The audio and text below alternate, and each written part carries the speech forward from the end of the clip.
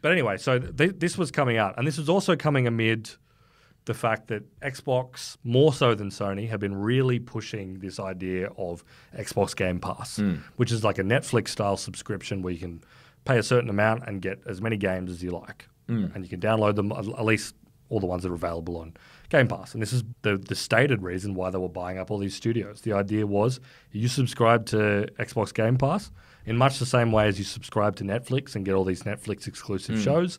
You subscribe to Xbox Game Pass and you get Starfield, this new highly anticipated Bethesda game. You get Halo. You get Call of Duty. Yeah. You get all these titles. You don't have to worry about paying $120. You just get them all. Yeah.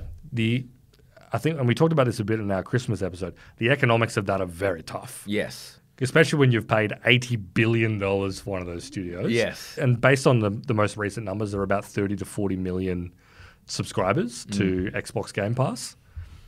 Even just like running the numbers in your head, just to cover that acquisition. Yeah. You're already kind of thinking. Yeah, but I also think that this is one of the things that people got wrong about that.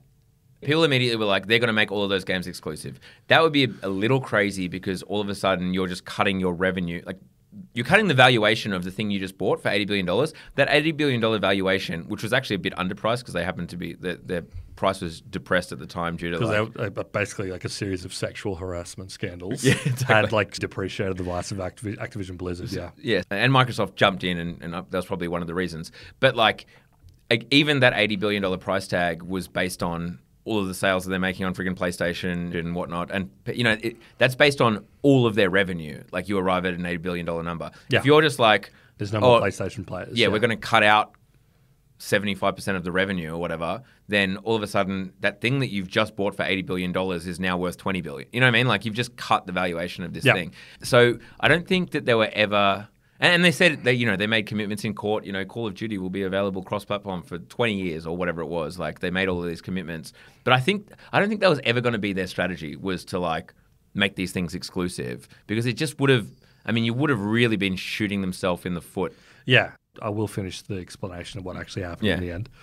After all this rumor mongering that there weren't going to be exclusives anymore, they did like a Xbox podcast, which had Phil Spencer, who's as I said, the CEO of Microsoft Gaming, which includes Xbox and PC stuff, sitting down with a bunch of other Xbox bigwigs. And they were like, we've heard you. Calm down. Stop threatening to send... Stop pulling a butter knife on the person next to you at a wedding. It's like, do not mail any more IEDs to Xbox HQ in Seattle. Please don't.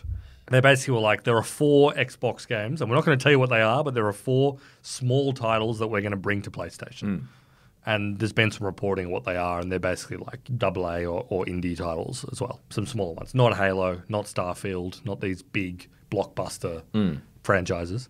But the subtext was that it seems like they're trialing this. They're aware they have an intense fan base. Yeah. Because, so again, part of the rumor was, all of these titles are going to be across all platforms, and in fact, they're going to get out of the console business altogether. Yeah, like they're not going to make any more Xboxes. They're throwing in the towel.